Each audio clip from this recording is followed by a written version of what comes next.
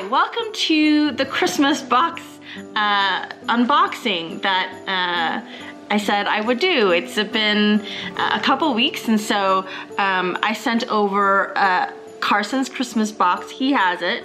I received the box that Carson sent me, and we're going to be opening up gifts for 12 days until Christmas. So I have his box right here. It's full of nice things and a little note. So I'm gonna start with the note. Says, Dear Debbie, with each 12 days of gifts, I've included 12 of my favorite poems. I hope that you enjoy these 12 days of Christmas as much as I have enjoyed compiling them for you. With affection, Carson. Oh, that's so nice. And it has little dogs on the back. This first thing that was just kind of tucked into the box is a whole bunch of stickers, Harry Potter stickers. That's super cute.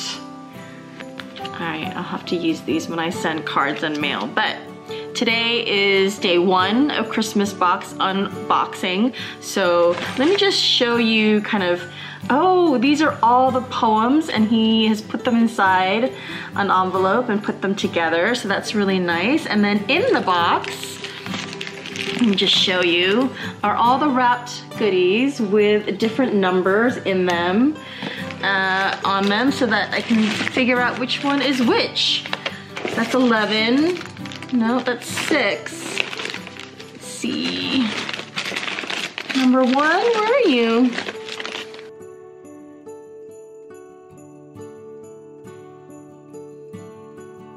Here's number 1. Okay, so let me open up the poem, the stack of poems. Here's day number 1. This is such a good idea. I didn't even think to do that. Oh man. This box is gonna outshine my box that I sent him. Alright, poem number 1. Afternoon on a Hill by Edna St. Vincent Millay. There we go. That's really nice. I will be the gladdest thing under the sun. I will touch 100 flowers and not pick one. I will look at cliffs and clouds with quiet eyes, watch the wind bow down the grass and the grass rise. And when lights begin to show up from the town, I will mark which must be mine and then start down. It says, ah, the perfect day, the joy and simplicity of being alive. Love, Carson and Alex. That's so nice. Okay, I'm gonna have to keep these somewhere safe. Maybe I'll compile like a little scrapbook of all of these poems. That's really nice. All right, here's gift number 1. Little snowmen. And it is, oh, indicative of the times. They're COVID masks, but they're super sweet. So they're, they're from Old Navy and they're fabric, which is really nice. And I don't have this style where it's like an accordion version, and the ear area, I guess this is more adjustable so you can move it around to fit the back of your ears, which is really nice. I think with glasses sometimes it makes it really difficult to get a good fit, so I can really customize it.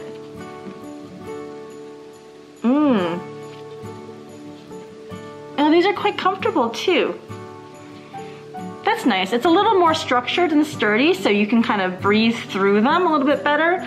Sometimes with my nose shape and just the way my face is, like when I breathe in, the fabric get like sucked into my face and it like suffocates me, but this one keeps its shape, so I can breathe pretty comfortably with it. Oh, that's really nice. Thank you.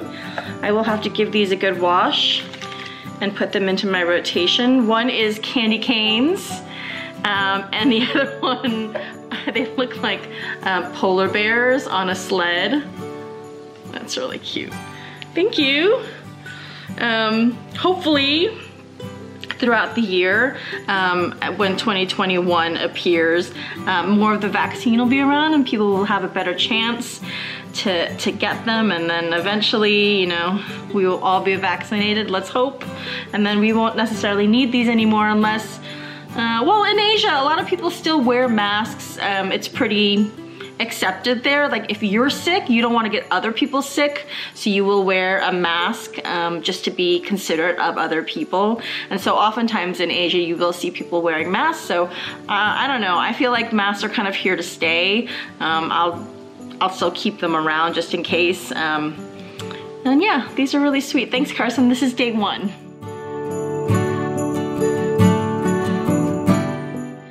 Again, day 2 of Carson's Christmas box. It is getting colder here in California, and I know I'm in Southern California, so I've adjusted to much warmer weather, so I know I will sound really silly when I say that 60 is cold. It's cold. So I don't want to put the heat too up because the air is really dry, the winds are going, so everything is really, really dry. The desert winds are coming in, so too much heater makes the place even drier. So I did order a humidifier, so hopefully that will help. But let's get to day 2. And Carson is up in Northern California, so the next one is Fog. Oh, Carl the Fog. Fog by Carl Sandburg. The fog comes on little cat feet. It sits looking over harbor and city on silent haunches and then moves on. Oh, it says Debbie and Alan, San Francisco misses you. Love, Carson and Alex. Oh, that's so sweet. Carl the Fog, yes. Some days I really do miss Carl the Fog because Carl the Fog was very good for my skin. But I don't miss the feeling of being damp all the time and cold. All right, let's find number 2 in the box. Number 2, no, that's number 3. It's kind of fun hunting around the box to find the numbers. Number 2, here is number 2. Oh, this is more of the little dachshund wrapping paper and his little sweater and his little hot dog. All right, this is much more well taped than the other one. Oh my goodness. Ooh, they are edible feasties. Okay, it is the Reese's Peanut Butter Trees. 2 trees. I didn't know they made them in tree size, but apparently they do. These look good, and there's 2 packs, so extra. Although I suppose I should share, but I don't have to, right? But thank you. Yeah, I don't know, when it comes to kind of holiday candy, I do think of Reese's peanut butter, just because I love peanut butter and chocolate. It's such a good combination. So I will be having this as a snack later in the afternoon. So thank you, that's day number 2.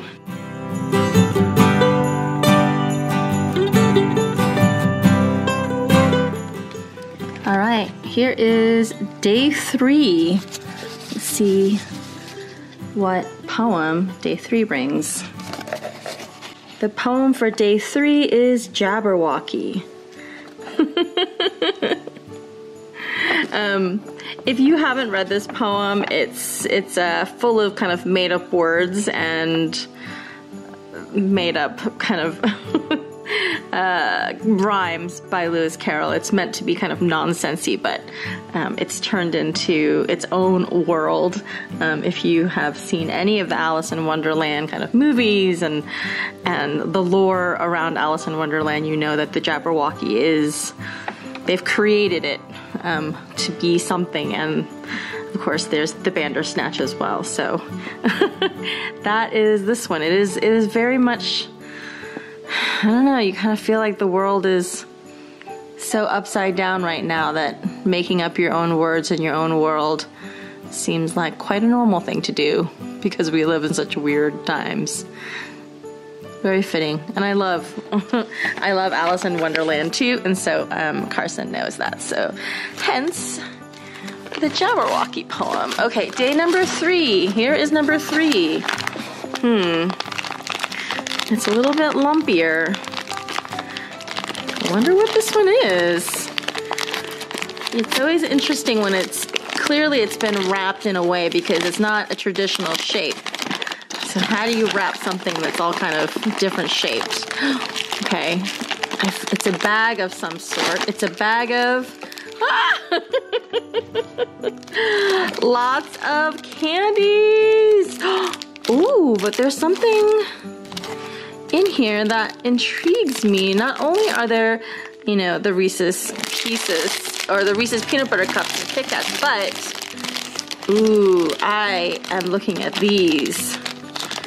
This looks good. It's an Unreal dark chocolate and coconut bar.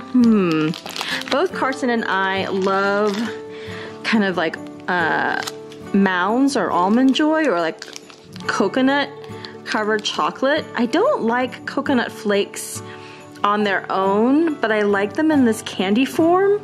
And so I am really excited to eat these, along with these also festive looking, these holiday Kit Kats. That looks good. I'm assuming these are just normal candies. They've just been put into holiday clothing. So that is very exciting. Yeah, so more candy. Yum. I do not mind that. And that's day 3. More sweet things. Thanks. I wonder what I'll get tomorrow.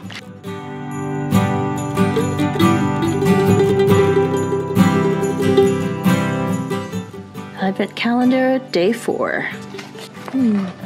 Cottontail by George Bogan. Poor Cottontails, poor boys. Oh no. I have a feeling this might be a sad one. It says, a couple of kids, we went hunting for woodchucks 50 years ago in a farmer's field. No woodchucks, but we cornered a terrified rabbit in the angle of 2 stone fences. He was sitting up, front paws together, supplicating, trembling. While we were deciding whether to shoot him or spare him, I shot first but missed, thank God, and then my friend fired and killed him and burst into tears. I did too, a little cottontail, a haunter. Oh my God, this is traumatic. Wait, I don't understand what this has to do. I mean, maybe it has to do with the gift today, but that was so sad. I don't understand what's going on. All right, let's look for gift number for day 4. Day 4, no, that's 11. Oh, here, day 4 is down here. God, I hope I don't get a dead rabbit. That would be horrible. What? Carson, what's going on with that poem? You're gonna have to explain why that's one of your favorites. It's so sad. What a horrible friend. And it's Andy's Candies. What does it have to do with Cottontails?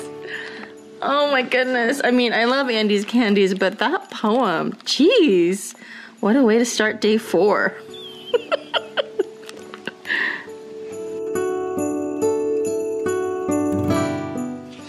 All right, we are on Advent day number 5. Let's see what this day holds for us.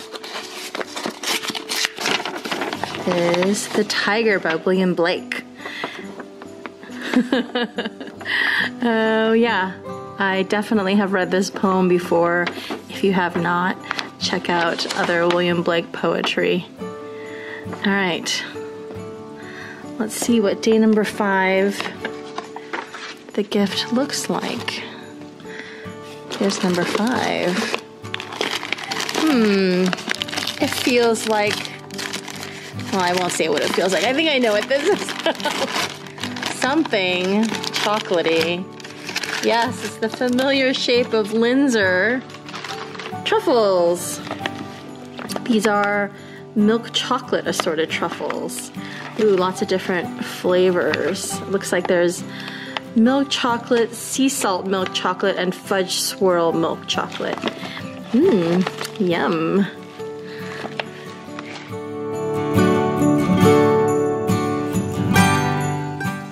All right, day number 6. This be the verse. I have never seen or read this poem before.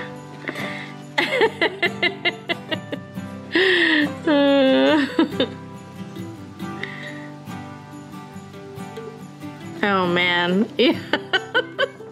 I agree. There's definitely something to the sentiment expressed in this poem. Yep. Relationships are hard. All right, let's find number 6. Yes, I think this one's number 6.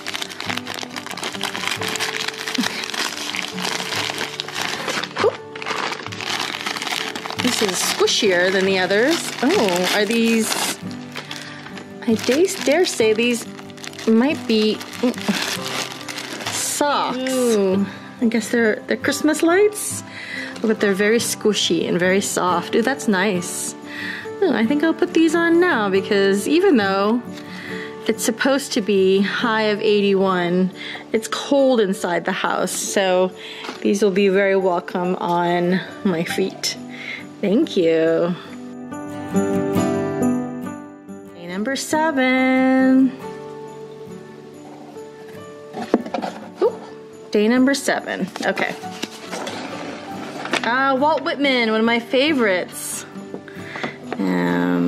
Yes, I definitely love reading some Walt Whitman. When I heard The Learned Astronomer by Walt Whitman. See, Carson says, at one point in my life, I had this poem completely memorized. This is my favorite poem by Uncle Walt. Oh. Yeah, if you haven't had a chance to read some Walt Whitman, I highly recommend it. It always is a very refreshing experience, I will say. Okay, number 7, here we go. This is number 7. This is also a bit squishier. Let's see. We already had a pair of socks, so maybe this is another. I think so. We had Christmas lights previously. Our socks with trees. So I guess if you wear them and put them together, they make a Christmas tree. Again, very soft and squishy. I mean, socks are pretty much a classic Christmas gift, right? I mean, everybody gets pairs of socks for Christmas. Okay, now I have to decide which one to wear first.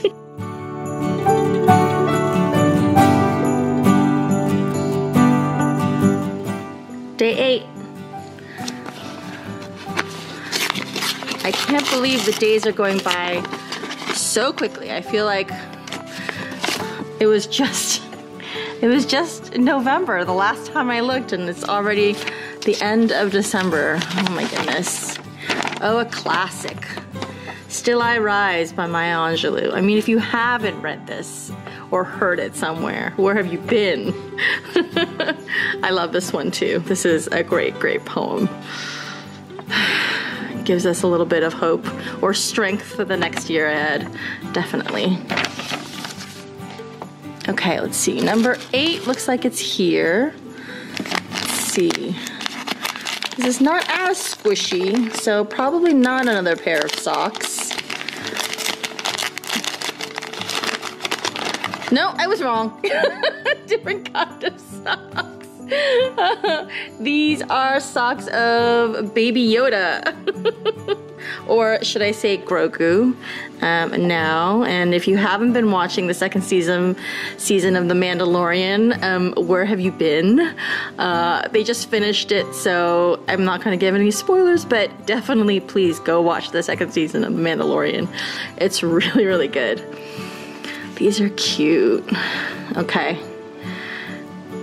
I don't know. Is it too cute to wear? Should I just hang these up somewhere?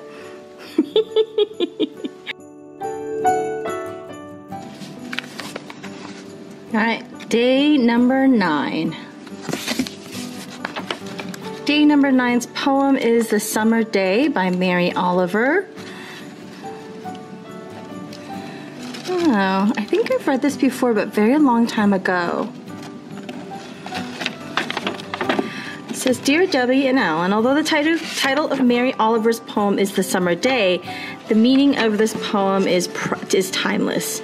May you always have the wonder of life and appreciate the power of each moment. Aw, that's nice. It's very hard to do this year, but gotta keep trying.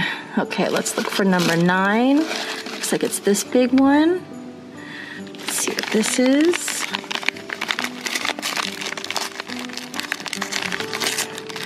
Ooh, very good job of taping, Carson. This one's taped very tightly. Oh, what's this? Looks like it has buttons or... Oh, okay. Let's see, this looks like it's been handmade. It looks like a pouch with, I don't know what this is made out of, but it's definitely hand created and sewn on. It is a small little pouch. It's very dense with all the beading. That's cute. Okay, nice. I wonder where he got this from. He will have to let me know. Cute.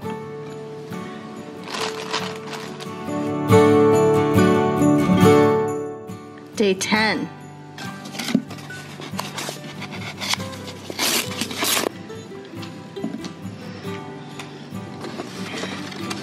Day 10 is Hope is a Thing with Feathers, Emily Dickinson. Very famous poem. I have read this a lot. Says, hope, how sweet, natural, and good it is. Let's hope the best is yet to come. New Year. I agree. I agree. Without hope, what's the point? But it is very quiet and very delicate. So we'll see if it, we'll see how much of it we get this year. Number 10. Day 10. Looks about the size of a button or pin. It is. I guess this is our hope. Open. Oh, there's a note that goes with this one. 4 years of hope. Seriously. Well, I don't know how many feathers he's got lying around, but let's hope. Nice.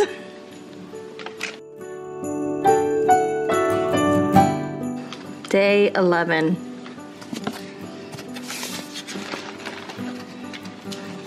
The Peace of Wild Things. Wendell Berry.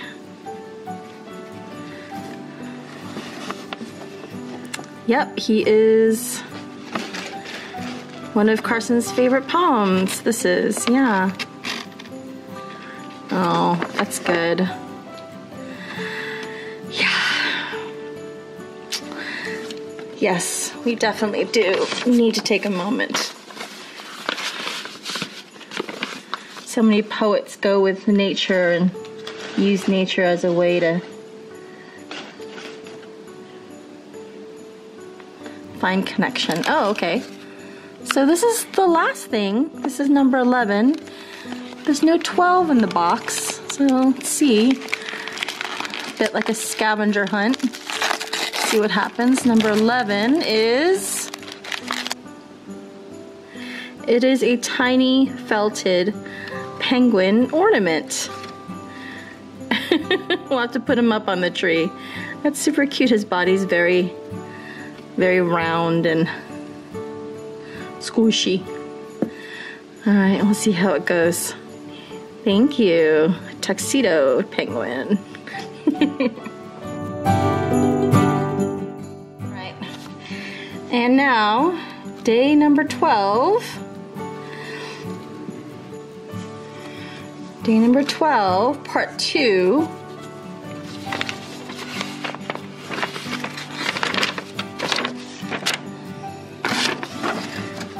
Stopping by the Woods on a Snowy Evening by Robert Frost. Yes, I have also read this many, many times. Makes me miss New England. Not the snow necessarily, but it makes me miss New England. All right, this is part 2, day 12. Aww. Carson and Alex. Alex loves to bake things from America's Test Kitchen, so I'm assuming this is part and parcel of the yummy things that he has made and decorations. Carson loves decorations that are like classic and made out of wood, that are just very like traditional ones. Nice. And it looks like there is a gift certificate to Food 52. I don't know what that is, but I'm gonna have to figure out what to do with it. So that's fun. If you have any recommendations of what I should get using this, please let me know. That would be super helpful. And yeah. Joining me on this kind of 12 days of Christmas box on like adventure for the past 12 days. I hope Carson is having as much fun with his box as I did mine. So thanks for joining. I hope everyone had a really good holidays, keeping their spirits up, being as safe as possible, even though this is a really difficult year, I know, and especially, you know, being far away from loved ones and not being able to see as many people in person. Hopefully this will be the last year for that, but knowing we're doing it for the good of other people and for ourselves as well. And we're definitely become professional video conferencing people, so yeah, I mean, at least we learned a new skill this year, right? But yeah, hope everyone had a really great holidays. Glad to see that people are doing well and doing what they need to do, but I will see you in the new year. Merry Christmas. Bye.